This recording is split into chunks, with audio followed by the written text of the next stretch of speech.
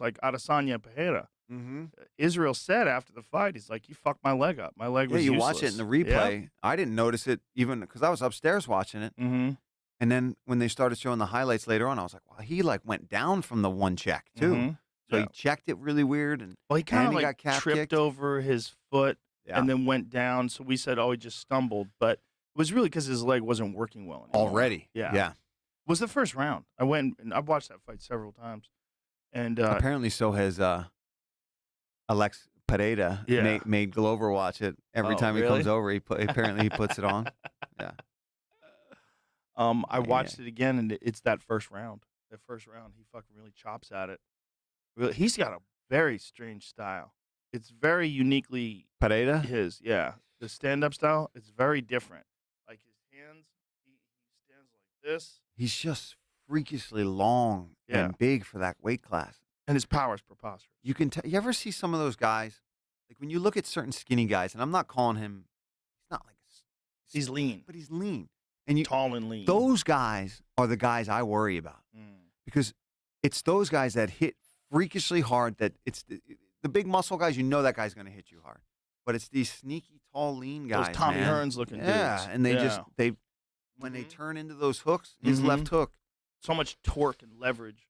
His fucking left hook is a thing of beauty, man. It Yeah. really is. I mean, his everything is fucking sick. Scary dude. He's such a scary guy, and the high level kickboxing experience that he has, like coming over from Glory. I'm very interested to see what Israel does different in the Mhm. second fight, but I'm really interested in seeing him against someone who can wrestle. That's what I'm really interested in. I was just going to say it's kind of working out perfectly for Alex, where you get another shot. Yeah. You get to go and face Israel again. That's the best matchup for you. You got a guy that is Mhm. probably going to stand with you Mm-hmm. for as long as the fight lasts. Yeah. When he's really going to get challenged is when he has somebody that's going to say, "That Marvin Vittori. I'm Yeah. I'm going to grapple your ass. I'm Yeah. going to pressure you up against the fence." And Mhm. for guys like Vittori, it's got to be like, all right, they want him to stay the champ. Yeah. Because Izzy already had their number, and he's been there. But as long as Pereira's in there, another kickboxer, but with a different style, maybe not as much experience in the grappling department, they're chomping at the bit to get in there. Well, I don't know how Not chomping at necessarily the bit they chomping. are. He's yeah. fucking scary. Robert Whitaker. Whitaker's very well rounded.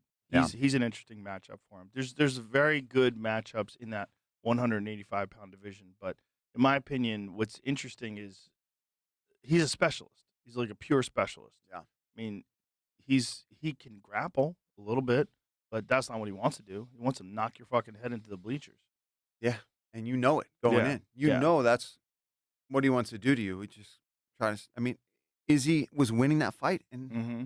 he still got him out of there. Yep. I couldn't believe it. I remember even saying to the people when we were watching it up in the ESPN desk, we're like, man, could you imagine if he pulls it off here in the end? And he fucking did it. Yeah, he did it. Izzy was probably ahead three. Well, what? How many rounds do you think he was ahead going into that fifth round? 'Cause that was the fifth. And I think even that round was that who I don't remember now. Well, Izzy definitely won the first and almost knocked him out. I think he had probably 2 or 3 rounds. Yeah, it's hard Comfortably. to say. I'd have to go back and try to score it. Which I'm terrible at, man. People are always like, Yeah. "What did you think?" I'm like, "I'm calling the fight." Yeah, you can't call It's and not the score same. at the same time. They don't get it. When you're scoring a fight, you should Oh, shut there your you go. mouth. Okay, here we go. So Izzy had 3 rounds on Eric Colin's card. On Sal Diamata's card, he had 3 rounds, and he also had Everybody, 3 rounds yeah. on Mike Bell's. Yeah, so he All had the that. same too. All he had to do is move around. Yep. All And he had not- to do and is not move get around. caught. Not get caught, and he wins that fight. Wow. I'm very interested in the rematch. Because you got to think, Izzy almost had him out in the first round, man. He almost had him out. If he can avoid getting that leg compromised like he did in the first round of that fight, and so he's got his movement, and he also had some great moments grappling, which surprised a lot of people. Yeah. When he had Pereira's Well, back and If there's a time that you're gonna pull Yeah. out some grappling, Yeah. it's in that matchup. it's with that dude. And he's been at it longer Yeah. than Pereira, so it's like that's the Yeah. time to show, and he did. Yeah. Both guys did. Both guys, I think, scored takedowns at Yep. one point or another in that fight. I remember being like, "Oh, now they're wrestlers in here." You know, you Yeah. get two guys that know they can knock the crap out of each other, and suddenly everybody knows how to do a little bit of wrestling. Well, just, mixing it up, just keeping someone guessing, overload their brain. Yeah, 25 minutes Yeah. of avoiding that left hook. Whew. Scary proposition. It's everything, man. Everything he hits you with is hard. That's what I'm talking about. Those lean guys like that. Yeah. You know those shins hurt. Mm-hmm. You know if he lands an elbow on you. Same as Izzy. Mm-hmm. They're similar build, Yeah. but Well, Alex has Pereira's more quite a bit- muscle on him. He's quite a bit bigger. I mean, I think Pereira, when he actually weighed into the fight, was above 220. Yeah. When he was inside the octagon for the fight, was above 220. Whereas you got to remember when Izzy fought Jan Blachowicz for the light heavyweight title, he was only 194. Yeah. And Izzy's one of those guys that He's not cutting that much weight. He's not cutting any weight. And even when he wanted to go up to light heavyweight, he's like, I'm not cutting any weight. I'm going to fight as I fight. Which makes sense. You know, especially if you're not planning on making that transition permanently, you don't want to go and add on all that size. And the other thing that drives me nuts about when I hear these fighters, and I think it's really the strength and conditioning coaches feeding bullshit more than it is the fighters. They're just listening to what they're being told. But you don't put on 20 pounds of muscle in a month.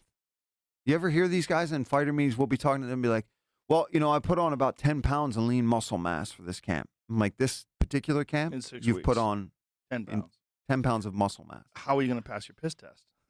What do you what supplements are you taking for that? Air quotes, supplements. Get the fuck out. You didn't put on 10 pounds of muscle. Yeah, that's a lot. You're out of your mind. Yeah. Yeah, you probably gained some water weight. It's like, You got stronger. what kind of scanning are they doing of their body composition before they say these things? Are It's they the coach doing the eyeball scan saying that you put on 10 pounds of muscle for this one. Well, I always go back to the Roy Jones Jr. Ruiz fight. When he fought John Ruiz, he went up to heavyweight, remember? Yeah. And he got very muscular. He was real big. He was he wasn't too heavy for a heavyweight. I want to say Roy weighed like 200 pounds, just a little over 200 pounds maybe. See what he weighed for that John Ruiz fight. Does it say? 193. Oh, was it really? That's all he weighed? Well, the heavyweight for what the That says heavyweight that, for but I boxing think that's is different, now. Right? They're saying now he weighs 193. What did he weigh when he fought John Ruiz? Does it say there? Oh, he said he weighed 193 and Ruiz was 226. 226. Yeah. Interesting. But, Roy was so fucking talented. But when Roy went down in weight and then fought Tarver in his next fight, he looked deflated. Yeah. He looked like he had just really drained himself to make that weight cut. Yeah, that's why you see these guys Yeah. drop down, man. Looked terrible and then got knocked out.